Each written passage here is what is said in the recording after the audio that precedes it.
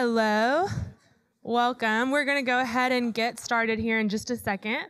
Thank you all for being here. If you're still wandering in, that's fine. Grab your lunch, grab a drink, sit wherever you like. Most of you know me, so I'll just briefly introduce myself in the Center for Women in Ministry in case you don't know me before or haven't been to one of our events. I'm Anna Russell. I'm a Beeson alum. I am the events coordinator here, and I also direct our Center for Women in Ministry, which is hosting this event. So this is one of our 2 or 3 semesterly events that we do, and this time we've invited our very own Dr. Stefana Lang, who's a faculty member here at Beeson. She teaches, yes, give her a round of applause. Yeah. You know her, you love her. She graciously agreed to come and do this even while she's actually currently on sabbatical. So we're very thankful for her taking time out of her sabbatical to come and speak to us today. But Stefana, she teaches in the areas of spiritual formation, church history, and she is the perfect person to discuss our topic today, which is women in church history. If you've been through the Beeson curriculum, you probably know lots and lots about men in church history and some women. They show up in your history and doctrine classes, but this will be a little bit more of a deep dive where you can get introduced to other women who you may not have heard of, and have a little more options of where to look if you want to learn more about them. With that being said, please join me in welcoming Dr. Lang. Thank you. Thank you. Hey, everybody. It's good to see you. I'm glad to be here today. Glad to see this interest in this topic. Hey, Tony. I haven't seen some of your faces for a while, and I've seen other faces pretty recently at the Beeson retreat, and had a good time together there. Can I just have by a show of hands, how many here are from outside of Beeson? Okay, good. There is another handout coming around. I know that there is a bibliography that came around. I'm also the theological librarian for the Divinity School, so of course there's a bibliography and a stack of books right here next to me. But those are resources for further study, further reading. And there's another sheet coming around with names and dates and things like that. So I realized a tiny bit last minute that if I'm going to introduce you to a lot of people that you don't already know, you might want to know how to spell their names, because there's no PowerPoint. And I'm very closely acquainted with these ladies, and I'm excited to share them with you. Well, I want you to feel confident that I have received the assignment from Anna, and I've read the assignment. I understand the assignment. As I understand it, there are basically 3 things that were advertised as being a part of this session. I want to stay true to those. What about our church mothers, which I take to be asking basically, where are they? And maybe why haven't I been hearing about them? Second, who are the women who have most shaped church history? Who are the women? And third, what can we learn from them? So I hope that these 3 things are the reason that you are here. I'm going to not address these in order, but they will all be addressed. So what I want to do is to kind of dive into the second one, who are the women? And I do have, and I want to leave time for some comments about what about the church mothers? Where are they? How come maybe you haven't heard of a lot of them?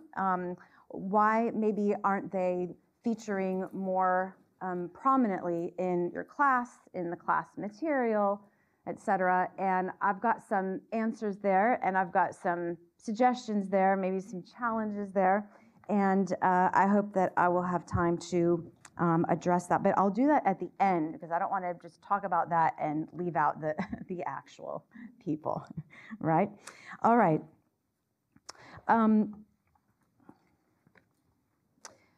Last year, about this time, I was asked to teach a discipleship class at my church, and I was asked to teach a Bible study, and I told them, I think lots of women at this church could do a Bible study. I'm going to do something else that I think only I can do for our church. And I'm going to take you on a little tour of women in the ancient church. And we did an 8-week study, and could have been 10, probably could have been 12.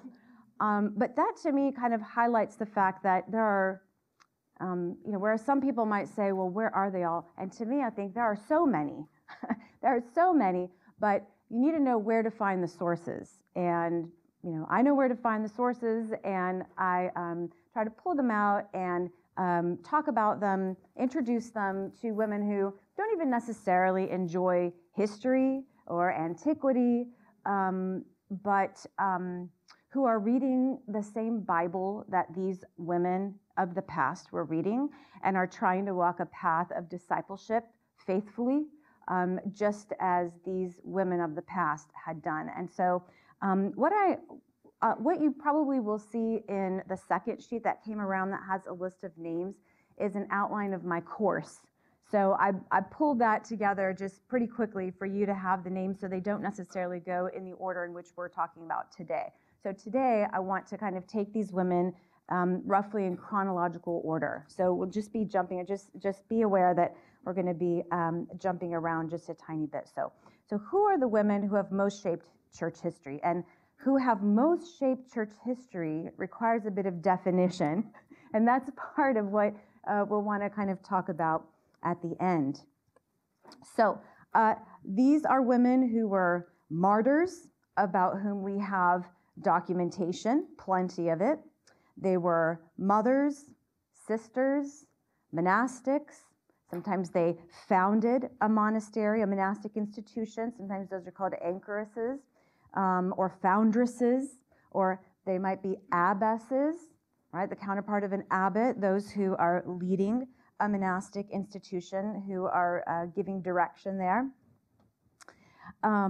Sometimes their influence can't be measured in terms of theological and doctrinal or textual contributions. This is part of the reason why maybe you haven't heard of a lot of them. But their influence, rather, is measured in terms of their social status, influence in family members, influence through charity, through use of their money to benefit the church in various ways, not just always church buildings, but also, like parachurch ministries. They invested a lot of money into those. In terms of their spiritual influence in their family and among disciples, and in terms of their sanctity as exemplars of holiness. So how can we know more about them? Where is this information found? Well, a lot of it is found in martyrologies, in documents that talk about the interrogation, or documents that are the interrogation of female martyrs. It's found in letters, personal letters, right, among their family members. It's found in liturgical documents.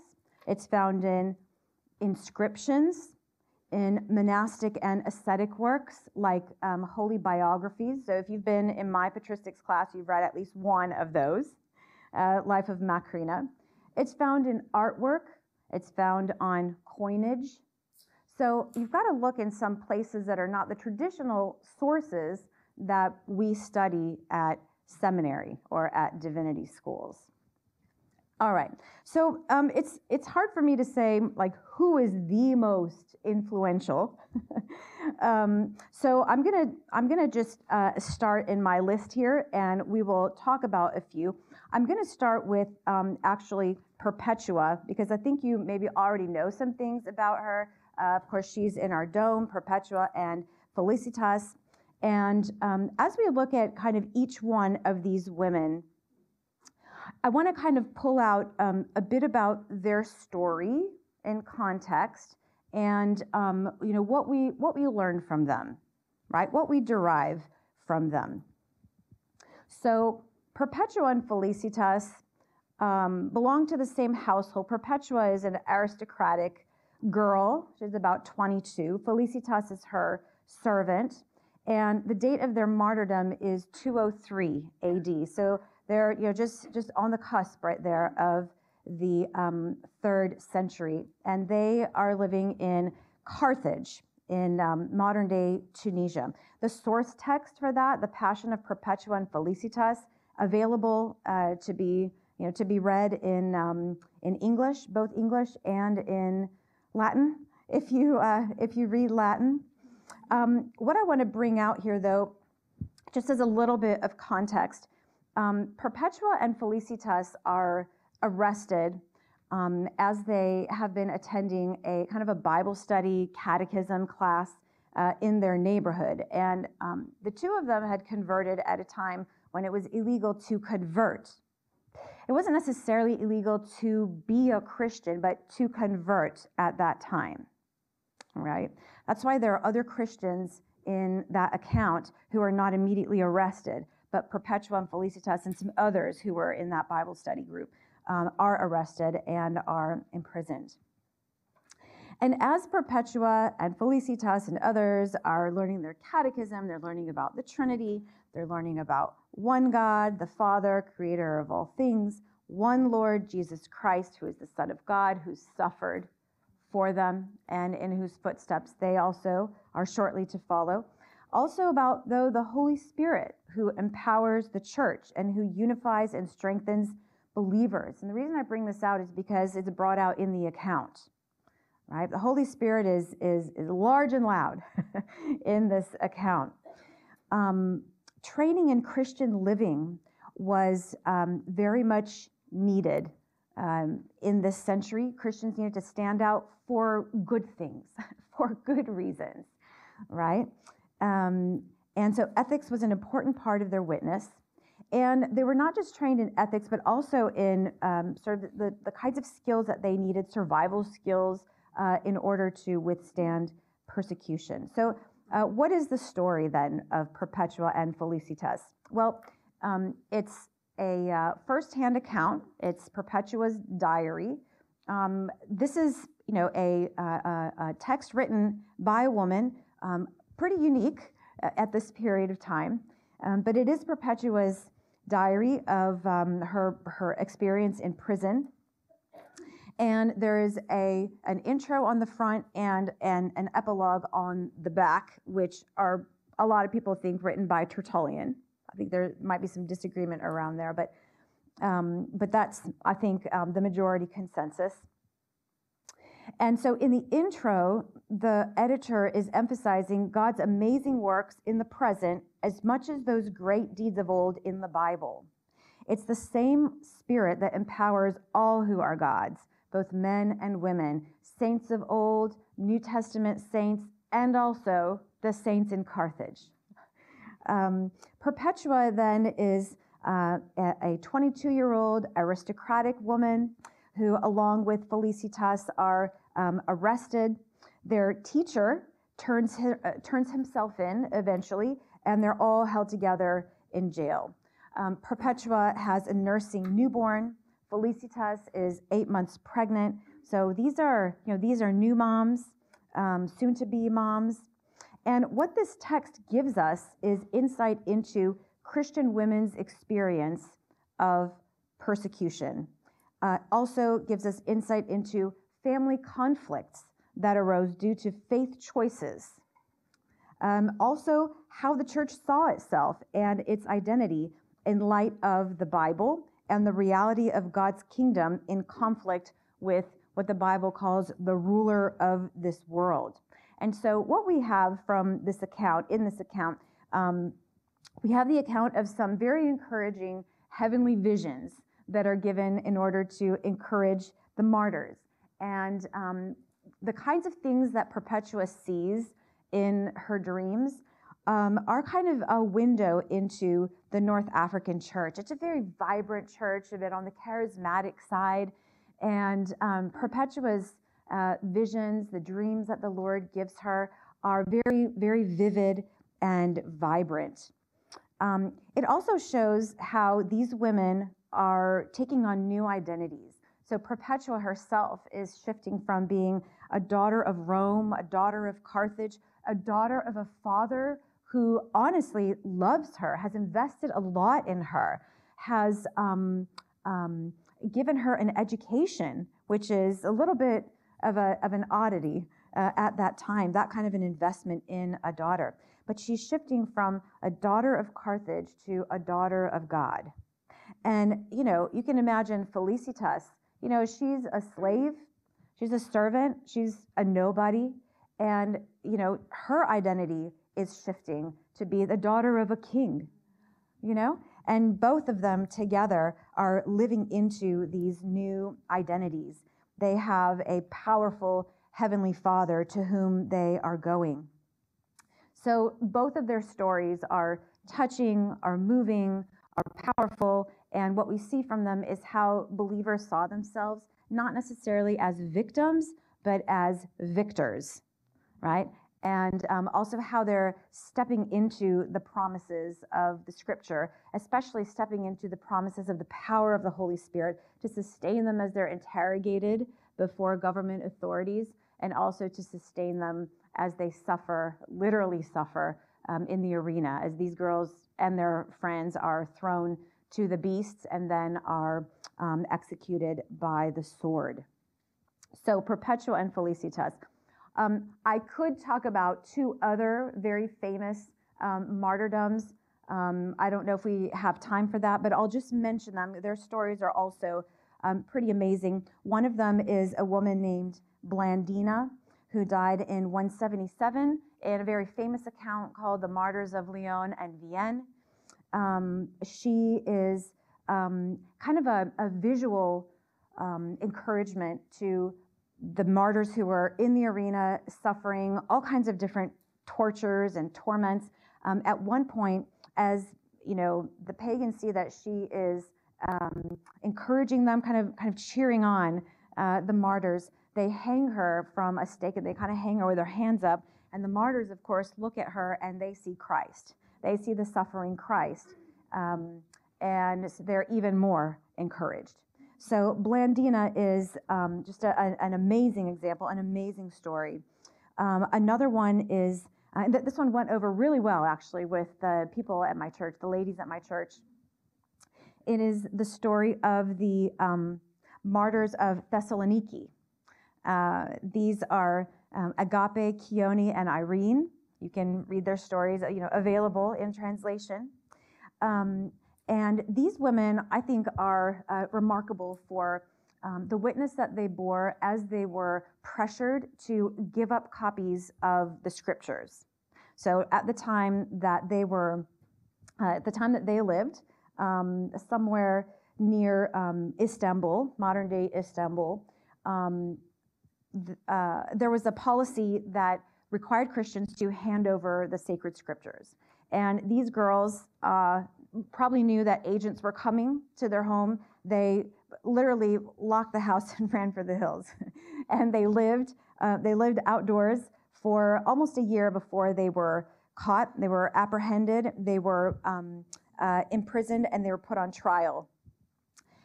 Two of them were killed by being burned alive pretty quickly after interrogation.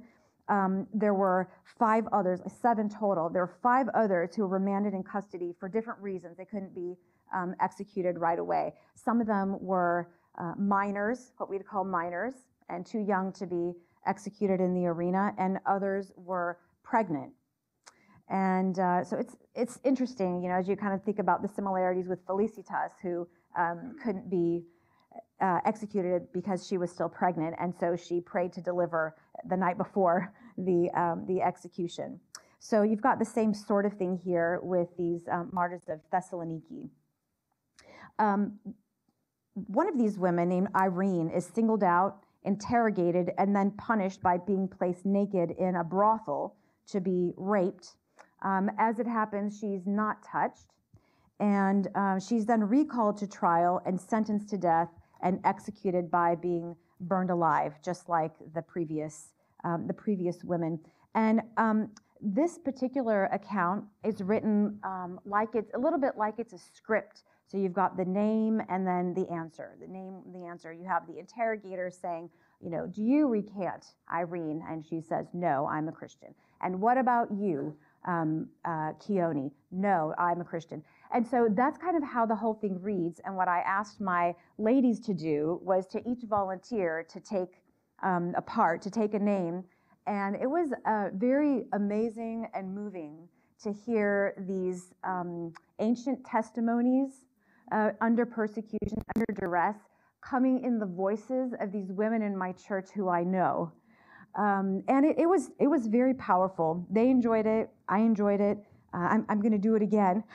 But, hearing their words of courage in the familiar voices of these women means that their sacrifice and their testimony continues to ring out and bear witness to sacrificial discipleship as an encouraging and convicting example for future generations. So the next person I'm going to talk about is Queen Helena. So as we're going a little bit chronologically, from about the late 3rd century to early 4th century, there was a system of government known as the Tetrarchy set up by the Emperor Diocletian. So between 293 and 312, this was the case. And so what you had to divide up the empire into 4 so that it's more manageable. I mean, it's going from Britain and Spain all the way to basically Syria. Okay, big, huge span. So it was divided into 4. There were 2 Augusti, who each had a Caesar, and they ruled the empire in cities like York, all the way in Britain, Rome, Germany, Istanbul, and Thessalonica.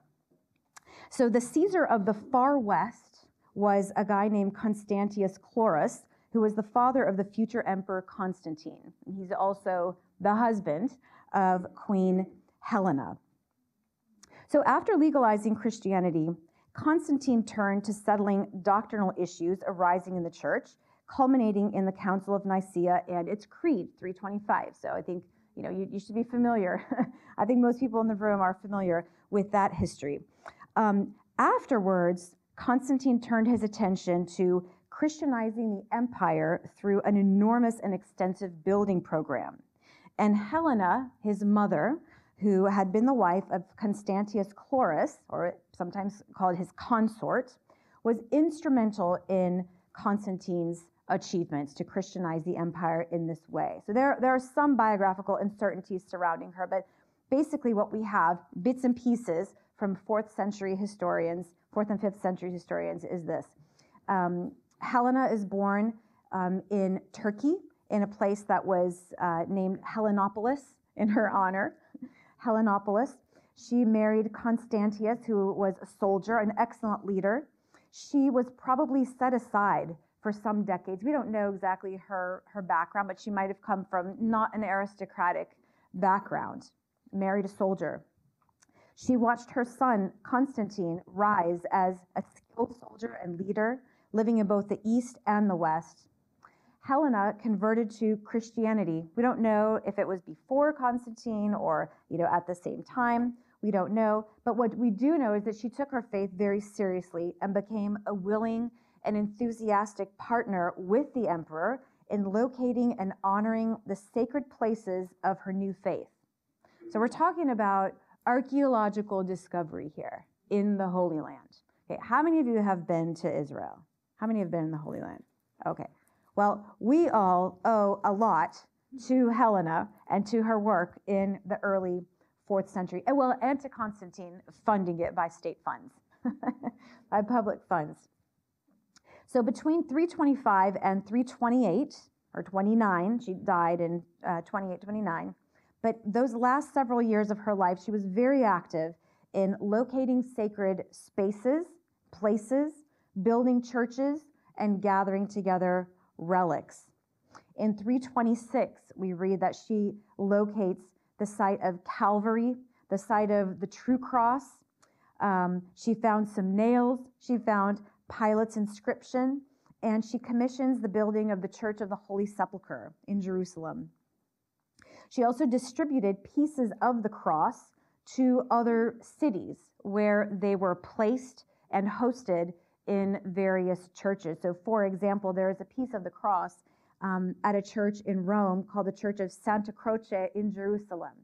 So the Holy Cross from Jerusalem, there's a piece of it there as a relic in this church in Rome, pretty close to the Roman Forum. Subsequently, Helena locates the cave where Jesus traditionally met with his disciples on the Mount of Olives, a cave where he, like when, they'd go back and forth between Jerusalem and the Mount of Olives. So traditionally there's a kind of a cave. Have you seen Jesus Christ Superstar? You know the what's the buzz, tell me what's happening, where they're kind of down in a cave. This might be a generational thing, I don't know. But that feels to me kind of like this. So there's a cave called the Eleona, above which a church was built. Okay, so the Church of the Eleona. Helena next goes to find the cave of Jesus' birth in Bethlehem. Based on local tradition, she finds the site and builds the Church of the Nativity. And this is going to be important for people who come chronologically later in our discussion today. Helena lived very modestly. She acted firmly, generously. She was a servant of God's people and a benefactor to the poor. Constantine honored her with the title of Augusta. He stamped her image on the coinage at the time. That's why I say, some of the sources that we have about women are on the coins, right? That's called numismatics, right? And sometimes you have women's names and images stamped on there about whom we know nothing else. We don't have them in any other documents, okay? Helena died with her son at her bedside, and she was buried in a mausoleum in Rome built by Constantine. So big contribution there. Was she literate? I'm not sure. Did she write something? I'm not sure. Not a bishop, didn't preach any sermons, but we owe her still today. If you go to the Holy Land, you see a lot of her contribution that is there. All right. Next, after the legalization of the church, of course, Christianity is encouraged, leading to an explosion of doctrinal development with famous thinkers, writers, Bible teachers, and translators and preachers, a lot of them traveling around the empire. Many of these very famous people are related to the women who we are talking about today. So there are a lot of scholars and Bible teachers moving around at this time, late 4th century. Also, though, the memories of the martyrs are still pretty fresh because some of the older generations still have memories of the time of persecution. And since martyrdom had been a heroic ideal, people were still looking for ways to honor the martyrs and their sacrifice for Jesus, and to find ways of sacrificial discipleship in their own lives in these new circumstances of freedom. So this is important for the next people that we're going to talk about. So people are pursuing communal living and like-minded spiritual practice, like this community of sisters that we just visited in Coleman for those who went on the retreat. So this practice is going on either in groups, in the desert, or in open spaces far from the cities, and people are finding ways to engage in charitable work and asceticism, imitating or recreating the desert ideal. So we're going to talk about Marcella and Paula of Rome. Marcella and Paula are wealthy women who are pursuing biblical study and Christian living, trying to live an ascetic life in their homes in Rome. When I say they're wealthy women, I mean they're generationally wealthy. They're exceedingly wealthy. Their homes are like palatial residences. They're like huge mansions. There was a district in Rome on what's called the Palatine Hill. From the Palatine Hills where we get the word palace. So that's where a lot of these high-ranking aristocratic men and women lived. Widowhood and wealth gives these women freedom to travel to lands of the Bible. Marcella doesn't travel, but Paula does. She later moves to Bethlehem, and she establishes monastic communities in Palestine, along with a church father named Jerome. So the documents about this are actually two very long letters by Jerome. One is called The Life of Marcella, and the other is called The Life of Paula. He doesn't call them, the life of this. We've called them that now because his letter is kind of like a eulogy in the form of a letter. So let's talk about Marcella first. Marcella is a wealthy widow who loved Bible study, and she took every opportunity to learn it and pass it on to other aristocratic Roman women. She taught them and she discipled them. And Paula and Paula's daughter Eustochium, I think it's her eldest daughter, were among Marcella's disciples, as was a younger woman named Principia who lived with Marcella, and some other young women. Marcella was the first, Jerome tells us, to embark on the ascetic ideal among these aristocratic circles. She was fascinated and inspired by desert asceticism that was publicized by Christian writers from Egypt and Syria who were familiar with that lifestyle. So that lifestyle, kind of like a living martyrdom, right, is sometimes called the bloodless martyrdom. Bloodless martyrdom. In AD 410, the Roman Empire, and Rome specifically, was invaded and pillaged by the Visigoths under their king Alaric. They broke into homes and robbed them, and Marcella was among those who was robbed and attacked. She and Principia, who was living with her, were taken to a church for shelter and refuge, and although Principia survived, and Marcella survived too, that attack, but just a few months later, she passed away from her injuries. So she had a modest appearance. She dressed kind of on the ideal of what we might call the widow ideal that we see in Timothy in the pastorals. Some of the women at my church, when they hear this description that Jerome gives of how Marcella looked, and Paula as well, how they dressed, and just like dark clothes, and they were cheap, and didn't wear any makeup, and they said, where do they get that? Where do they get that? Where do they get the idea that that's how Christian women should live? Well, actually in the pastoral epistles, actually in the Bible, And so, this is a reason why Jerome makes a big deal of this. So, among aristocratic women who are, going to the spa and dressing in beautiful silken robes as a way to represent their noble family line, to represent their husbands, you might be embarrassed if you're not wearing the finest, and she wasn't.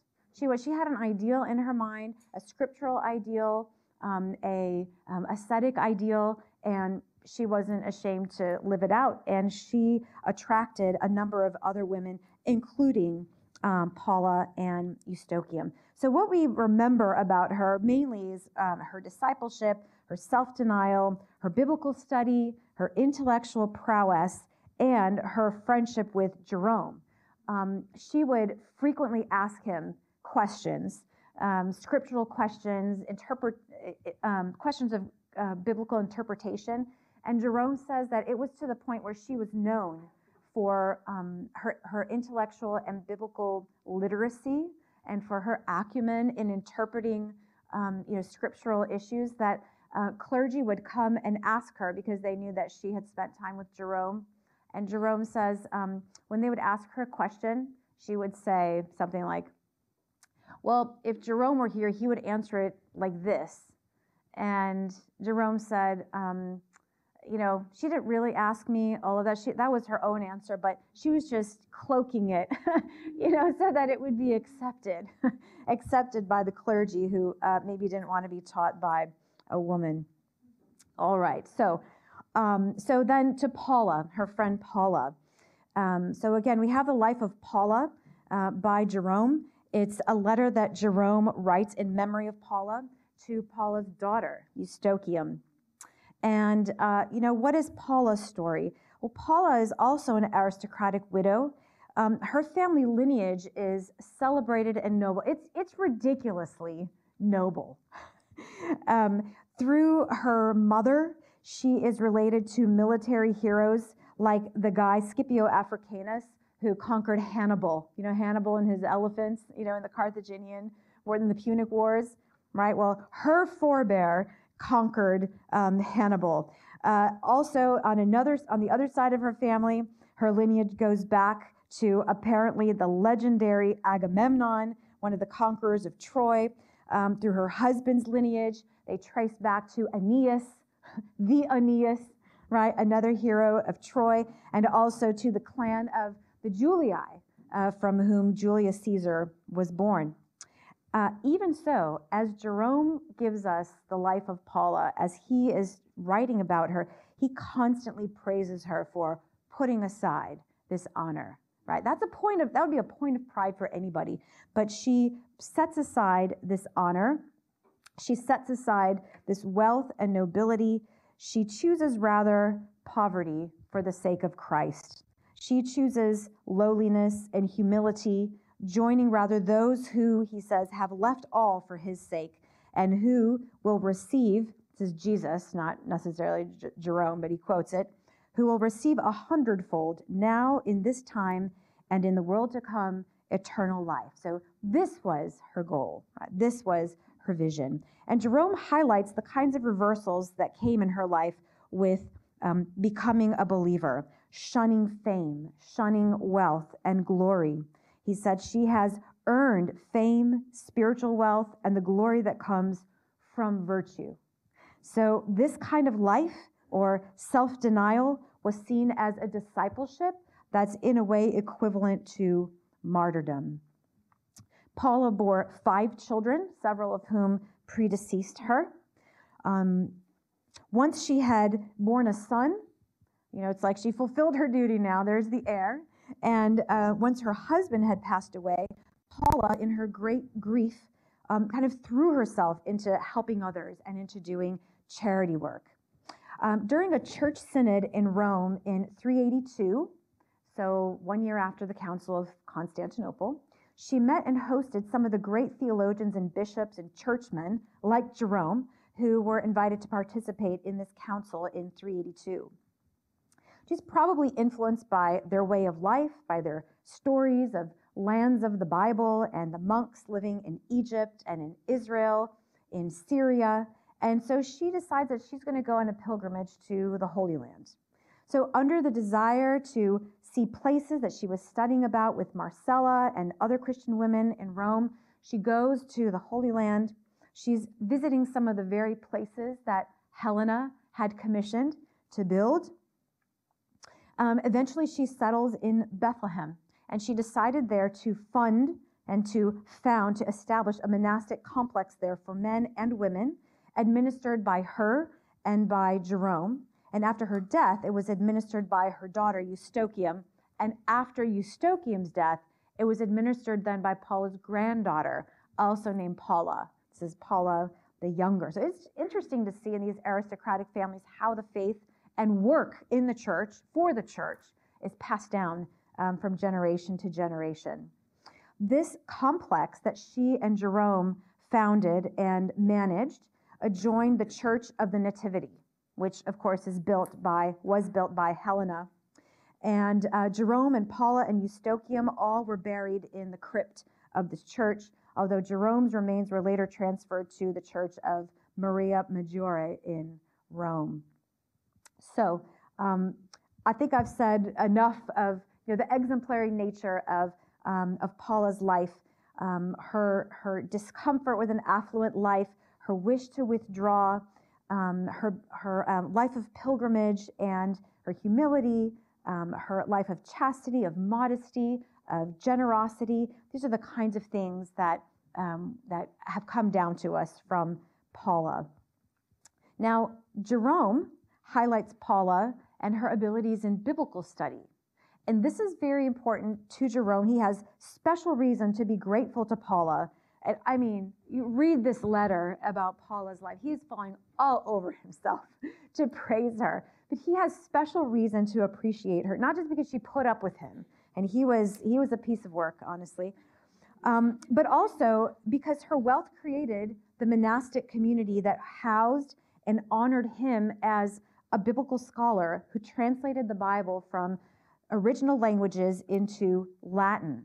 So before him, the Old Testament was translated into Latin, but not in a very smooth translation. It was a translation that, for example, Augustine, who, in his younger years picked up the Bible to read it, and he said, "Oh, it's not Cicero," and he set it aside.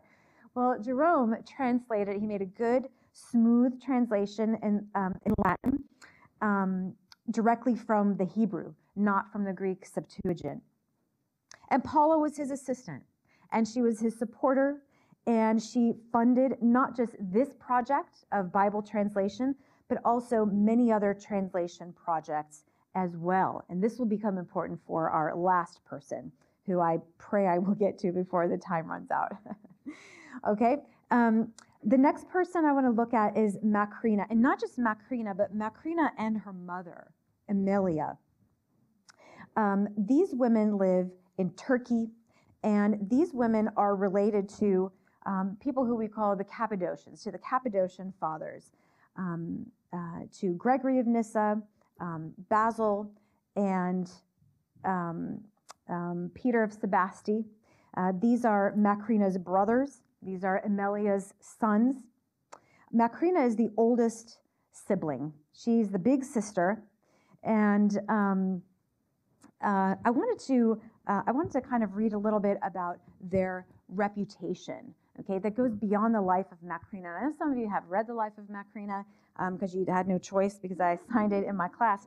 But I want you to hear just a little bit about their reputation even outside of that document. And this is from a work called Epigrams of Gregory of Nazianzen. So the life of Macrina is written by her own brother, Gregory of Nyssa, and a couple of these epigrams are written by Gregory of Nazianzen, their friend, a third Cappadocian. Okay, here's one for after the death of Emilia. Emilia is dead. Who would have thought it?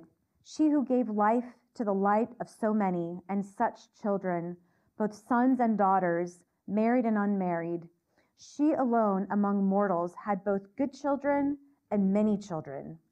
3 of her sons were illustrious priests, and 1 daughter the companion of a priest, and the rest were like an army of saints. An army of saints. Here's another one on Emilia.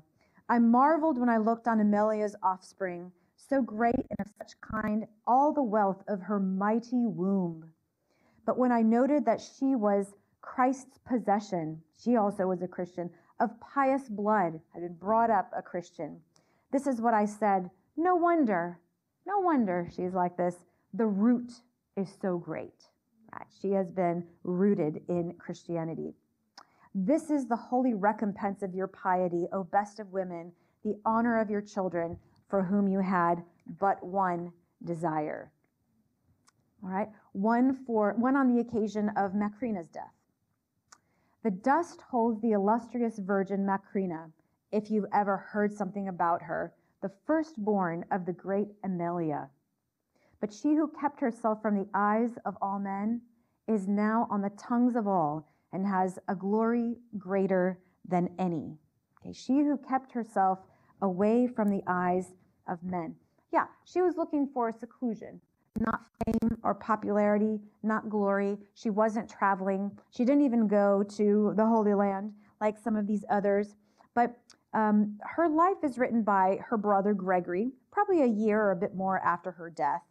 Her death hit him very hard, especially since their brother Basil had died earlier the same year. So Macrina is born as the first child of 9 or 10 children into a wealthy aristocratic Christian family known for having suffered for the faith through land confiscation in the persecutions of the late 3rd and early 4th century. And they were also known, their family was also known for their generosity and for their philanthropy. Melania had been, Gregory says, a beautiful girl, homeschooled with a biblical curriculum, schooled by her father in philosophy and by her mother in Christian vocation. She helped her mother care for her siblings, raising the boys, marrying off most of the girls. One of them remained celibate, and also overseeing the family's vast properties. She was especially close to Gregory, who calls her the teacher, the great one, the great Macrina.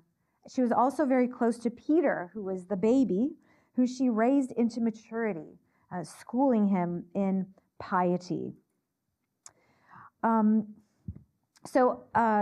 Macrina also, I say here, she schooled, she homeschooled Peter. She also schooled Basil by confronting him for his pride after he came home from his Ivy League education in Athens, where he had been a student with his friend Gregory and also with the future Emperor Julian.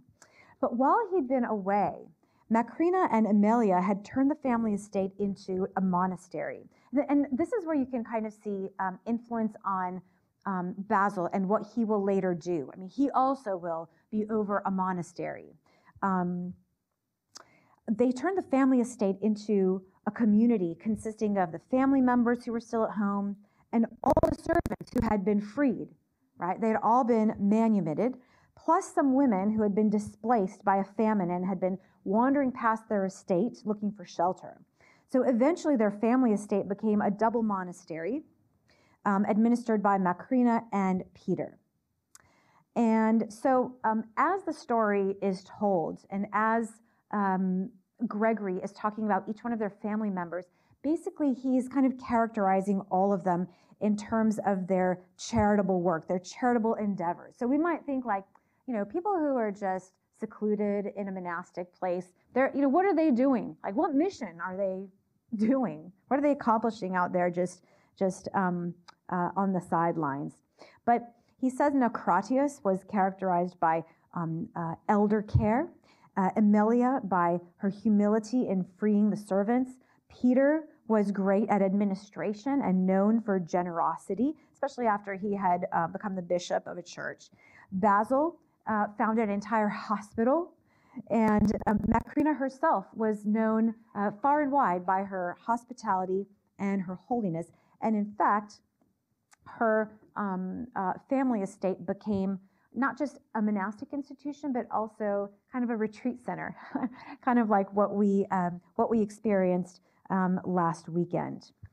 So my time is starting to run down, but I want to make just a few comments about like where are these church mothers and why are we not hearing about them? I'm skipping over Augustine's mother, Monica, which I know you'll all read about, and I know that you'll enjoy it. And also Diary of a Pilgrimage by a woman named Egeria, who probably was a Spanish nun who also traveled to the Holy Land and left us a diary of her pilgrimage. All right. She described lots and lots of liturgical rituals and things that went on there at Easter time and left those for us just to be informed about what was happening in the center of Christianity there in Jerusalem. So, just kind of to round this out, where are the church mothers? And I hope that you can hear me say they're in plain sight. They're in plain sight. And so I just want to offer some of my own thoughts on maybe why we're not really seeing them. I think one thing to consider is defining terms. So when we talk about the church fathers, who are we talking about? Who qualifies as a church father? So usually we're referring to a person who produced theological or apologetic or homiletical materials. Many of them wrote prolifically material that was intended for publication, for broad circulation. Some material was clearly intended for posterity. And so, women weren't writing this kind of material. So as we think about maybe our curriculum here, the curriculum of divinity schools, of theological institutions where we study theology and doctrinal texts, we tend to define the church fathers according to their contributions in doctrine, in theology, that is transmitted through texts, to also include homilies, which were frequently inscribed by assistants, sitting there in the front pew. They were edited and preserved in monastic or episcopal libraries. Women are not writing, they're not preaching, and they're not writing these kinds of texts in the early centuries. And the texts that they wrote were not for public circulation, are not necessarily for public consumption. So what did women write? Well, taking a step back, firstly, their education is uneven. Some of them are not literate. Most are educated in the domestic sphere to have a domestic or a family career. If their mother was educated, she could educate her daughter, or in a wealthy family, they could hire a tutor if the father gave permission to hire a tutor. Second, if and when they wrote, the kinds of documents they produced tended to be personal works like Perpetua's diary, or a travel account intended as a community letter to a feminine community. This is what Egeria is writing. Or devotional journaling, right? A woman named Melania, who I don't even have time to talk about, has written just, her devotional thoughts from her Bible study, her Bible reading, her reading of sermons, her reading of the church fathers. We don't have any of those available, none of them that have survived. We may also see some women involved in church politics. They're behind the scenes.